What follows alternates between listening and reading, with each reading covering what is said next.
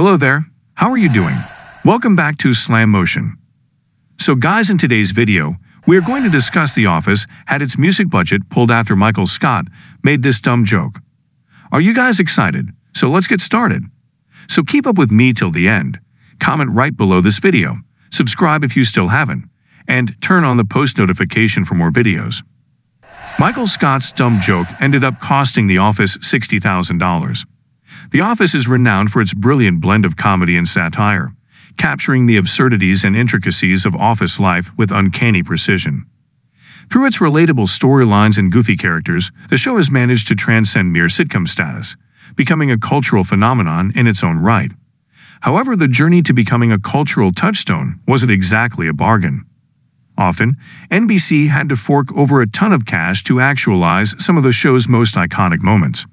For instance, Jim's iconic proposal to Pam, delivered in a little under a minute, ended up costing the show a whopping $250,000. However, at some points, the show ended up bleeding money for far less iconic moments. This was the case in Season 3's A Benihana Christmas episode, in which Michael Scott made an ill-thought-out joke that ended up costing $60,000 in licensing fees. I wrote a joke where Michael says, "I got 2 tickets to paradise," and he says, "Pack your bags, we leave the day after tomorrow." Jen Salata, the writer behind the ill-fated joke, shared on an episode of Jenna Fisher and Angela Kinsey's Office Ladies podcast. At the sound mix, I found out from producer Ken Spornak that was his $60,000 joke.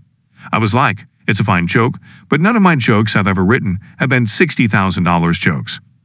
The Office had its music budget pulled after making a $60,000 joke. Hit with that hefty $60,000 bill they hadn't expected. The Office's production team went into damage control mode, slashing the show's music budget dramatically to cover the loss.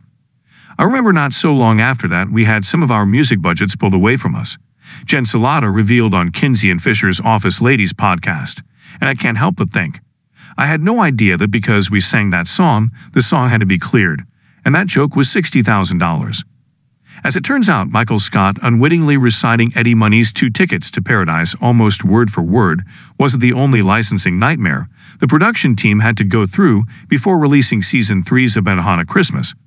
The episode also featured Michael and Andy, performing a hilarious rendition of John Mayer's Your Body is a Wonderland for their dates. However, before the episode could air, the show's production team realized that they'd yet to obtain proper clearance for the song. BJ Novak, who in addition to portraying Ryan Howard, served as a writer and executive producer on the show, would later recall the mishap in a 2022 interview with Variety. "We had accidentally put a John Mayer song in the background of an Office Christmas episode. Without thinking about it," he said. "It was tied to the scene because it wasn't a separate audio track, and we couldn't clear it." John Mayer's Your Body is a Wonderland ended up costing The Office a lot less than $60,000. Unable to clear the iconic song through conventional means, The Office's production team turned to Novak, who happened to be friends with Bob Saget, one of John Mayer's close friends. I called Bob, and I said, "I know you're friends with John Mayer. Can I call him?" And I did, Novak revealed to Variety in his 2022 interview. John said, "Look, I'm a serious Office fan." He gave me all these references and said, "So I know what you're doing." Let me guess, it's Michael Scott's favorite song. I said, No, I promise. It's just in the background of a karaoke party." Wary of his song being used as a punchline in the kind of goofy shenanigans The Office was known for, John Mayer initially declined the request. "Well, look, I get it," Angela Kinsey said of Mayer's initial reaction on an Office Ladies podcast episode. "Andy and Michael are being total idiots in this episode. And so do you want your song to be the song the 2 idiots picked?" However, the Grammy-winning singer eventually acquiesced, albeit with a very unusual stipulation. Thankfully, Mayer's demand was a lot easier to fulfill than cutting a $60,000 check.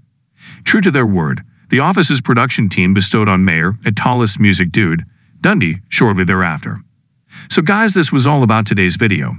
Share as much as you can. That really motivates us to create more content for you guys. With this, we end our video. Hope you liked the video.